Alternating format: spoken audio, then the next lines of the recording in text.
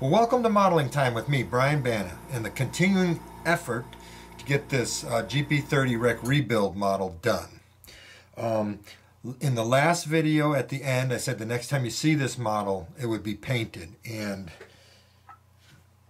it's painted.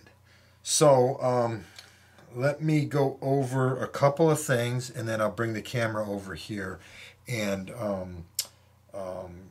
give you a closer look at it.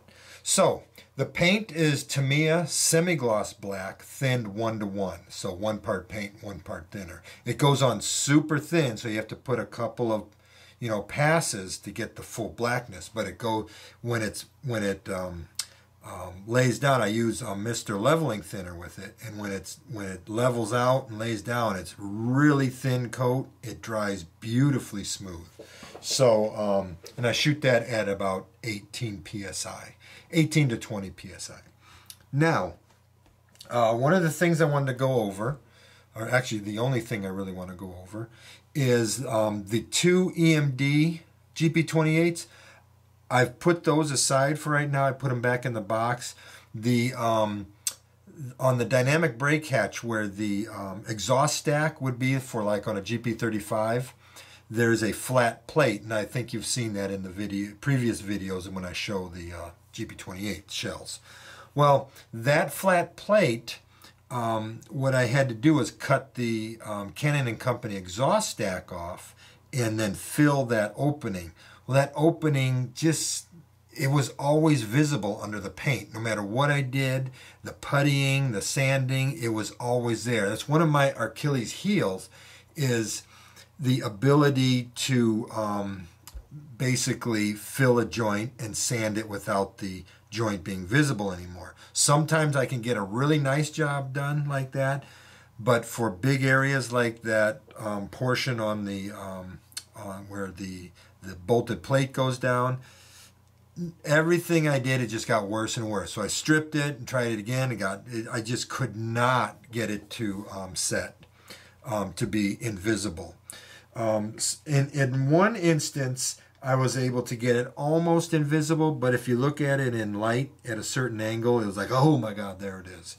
So I tore those off, and I'm going to design some photo etch for that. And so those will be put aside for a while until I get that photo etch. Probably in the next couple weeks, I'll design some photo etch for it and a few other things that I want to do. So I'll get those done a little bit later. But this model is definitely going to be finished here soon. So let me get the camera moved over here, and we'll get a closer look at it. All right, so I got the camera in its spot, and here's the model all painted black. Now, I did have some blemishes in the hood up here, a joint up here, a little bit here, and a little bit over here, and a little bit on the side. So I filled those prior to putting the black on, sanded them out, and they came out okay. I'm fine with that. So you can see, here's the PAF box side. I had to do a little bit of filling right up here where the Athearn part met the block of styrene that I had cut for it and all that. So that's all taken care of there. So right now it's got the black paint plus a clear coat, all-clad aqua gloss clear coat over it. You can see I have let me zoom in here. Now the problem with black models is everything's black. So let me get this zoomed in. Will it focus? There we go. So I've got the fans in, I've got the grills on, and in here with the light you can see the fan blades and stuff. And again, I didn't paint the fan blades and hubs dull aluminum, and the reason for that is because this is a repaint. So they would just go in and just paint everything. Whatever got in the way got painted. So that's why that on a new build like the GP28s, those will be dull aluminum, and they turned out beautiful. Oh my gosh, those fans! I use that all-clad dull aluminum. Oh, put some gloss black on the fans, let that dry, and then put the dull aluminum over it, and it's just beautiful, beautiful paint. Anyway, so this is basically it, and it's ready for decals. So the next time you see this model, it'll have decals on it. So what it's going to be basically a full Pencentral paint. I was thinking about doing the grab irons in yellow and stuff like that, and like a Cpt&C locomotive delivered from the factory. But then I was thinking, no, I'm going to go with the drab Penn Central look. I know that on the sill unit, I did the yellow on the blower duct, but that's like a special thing that basically the paint shop did for the safety of the crews and stuff like that walking there. But for the grab irons and all that, I just left it in Penn Central, the Penn Central look. Let me zoom out so you can see the whole thing. Okay, so like I said, all that's left is a decal. So it's going to have the worm on the back. It'll have the worm on the long hood end and on the low hood end. It'll have Penn Central across the doors, but it'll have a Cpt&C logo where typically where the Penn Central numbers would go. So it'll be a logo there, and then the road numbers will be right up here on the non-dynamic brake hatch. So that's how that's gonna be. And then of course there'll be some of the safety sticker, you know, the engine start switch, danger, 600 volts, those kinds of things, the fire extinguisher stuff. So it'll have that kind of stuff. So that's basically it. And I'm looking forward to getting the decals on. I'll probably do that tomorrow, get started on that tomorrow. Once the decals are on, I'll shoot it with a gloss to protect the decals. I'll let that dry for a few hours. Then I'll shoot it with a satin varnish, and then all the glass, you know, tape on the glass and all that comes off. Oh, and I did already put the number boards in the back. So I just have to decal the number boards. They'll be white numbers. And other than that, that's it. That's what you see. So this model should be done here fairly quickly. So again, I'll end this video after all the decal work has been done, and the next video would be, not the video in this series, but the next video would then be finishing the model. But right now we're in the paint and decal portion of the video. Okay, so everything's, well, not everything's done. I still have to assemble it, but the hood is all done. It's painted, decaled, and I've got the satin varnish on it. So what's left for the hood is to take the tape off of the windows. Then all that's left is to assemble everything. So to assemble everything, of course, I have the windshield wipers I have to put on. I've got the class lights that need to go in. I've got the, on the sill unit, I have the MU hoses that have to go in. And when I put it all together, I need to complete the stanchions, or not the stanchions, the handrails that go up to the cab. Now these stanchions seem to lean in a little bit, and what I had done, I probably shouldn't have done that, but I did. But when I built this deck, on the prototype, the excuse me, the side sill steps out anywhere from a ½ an inch to an inch from the blower duct. So I go, oh, that'd be cool. I should go ahead and do that. So I cut the duct in about 10 thousandths, but that causes the handrails to not have a solid post or a solid surface to sit on at the top, so it causes them to lean in a little bit. So I need to do something to keep those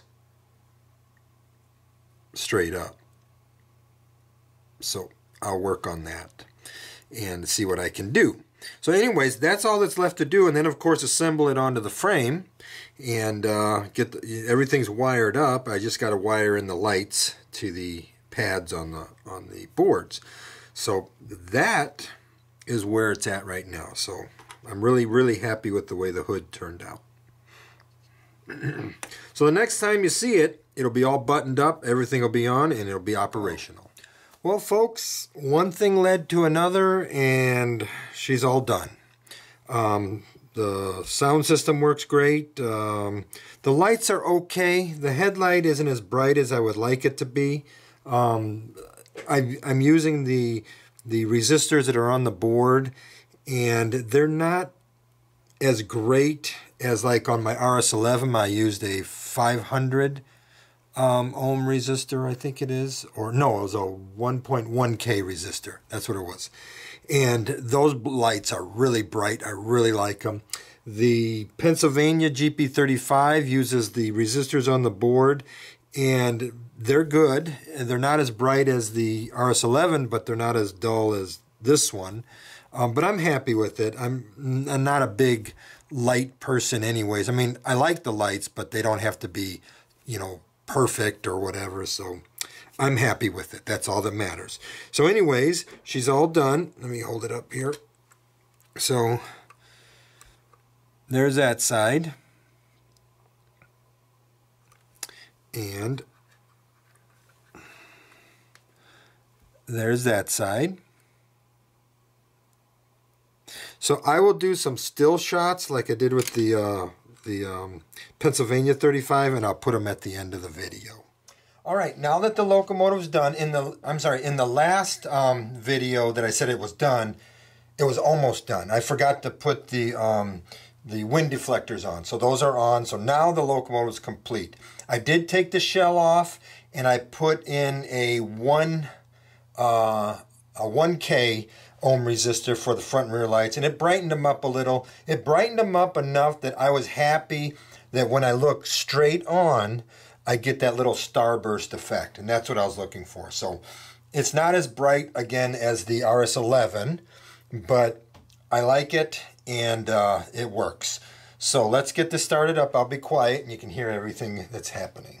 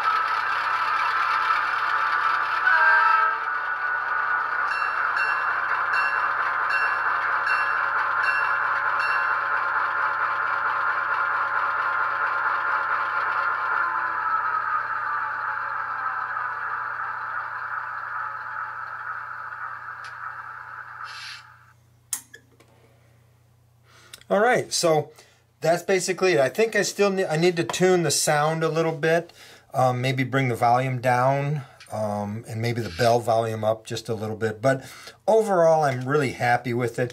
It has a 567 motor sound in it, a non-turbo 567 in it, because it has been deturboed, so it's essentially like a deturbo GP35, which is a GP28, which is a 567, but I think the GP35 is a 567 D3 or something like that. I'm not 100% sure on that. But anyways, I like the sound, the grumble to it, and stuff like that. So that's basically it. Now it goes back into my collection over here. You can see the RS11 and the Pennsylvania GP35 over there.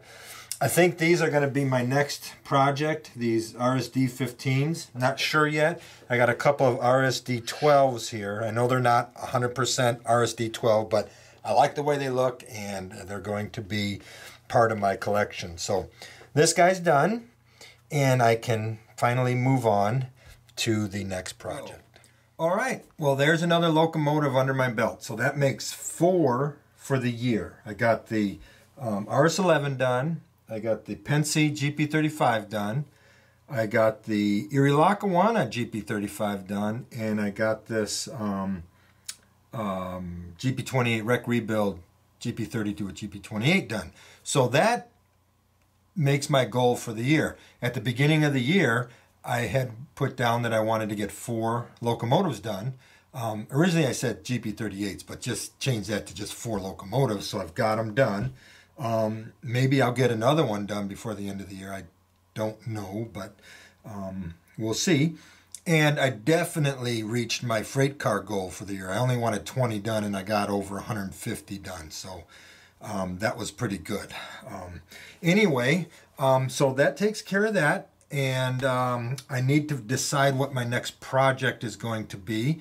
I've got, like I've mentioned before, I've got some time in over the Christmas break that I could possibly, if I worked hard enough, maybe even get 1 locomotive done before the new year. That's a big that's a big maybe. I give that about maybe a 30% chance. Anyway, I really like this model. At first I wasn't liking it because some of the things that happened with it and that I was working on. The handrails could be better. I don't know what it is about when you do your own handrails that when they come out to the cab, they always want to come out wider. I don't understand that because the stanchions are the same as a regular model, and when you put the Kato stanchions on, the handrails don't want to come out wide. So I don't know what it is, but it's not that bad. It's not that bad. So I did, like I said, I did change the resistor in it. I like the lights the way it is. Overall, I'm really happy with it. One thing on this locomotive, I will never let anybody touch it because a couple of things on it, and if you're not the one that built it, you don't know how to handle it. That 36-inch radiator fan, when I was putting the decals on it, I already once accidentally crushed it down. So I was able to pull it back out and get the shape back the way it was. And I was like, oh crap, what the hell's going on with this? So it's those kind of things that I do sometimes, is I don't pay attention to where my hands are, handling the model, and I'll break something or I'll put a fingerprint on something. And like I did with this one, I was holding the shell and my finger just kept going down. I'm like, well, oh crap. And then I had to pull it out. But it looks great now. Everything's pulled out properly and stuff like that. And the handrails, they are glued together in a couple spots. So if you grab the model and you squeeze it a little bit on the handrails, it might break that joint and stuff like that. So this is one of those models that, and it's for you too. You built it. I built mine. I know how to handle it. I know where the delicate parts are, and I know where, I can pick it up and stuff like that. And you should treat your models the same way. Don't let anybody pick them up. And if you're at a club and somebody's getting ready to reach in and you say, hold on there, partner, don't pick that up. And you tell them, it says, you didn't build that model. And I appreciate you wanting to help, but I'm the one that built it, and I know where I can pick it up from, pickup points and stuff like that. So please, take care of your models and they'll take care of you. I doubt they will, but anyway, just have that attitude, and your models will last a lot longer. So I hope you enjoyed that series. I really like the look of this locomotive, the way it turned out, and I'm really, really happy with it and looking forward to operating it. So thank you very much for watching, and I hope you'll join me again in my next build.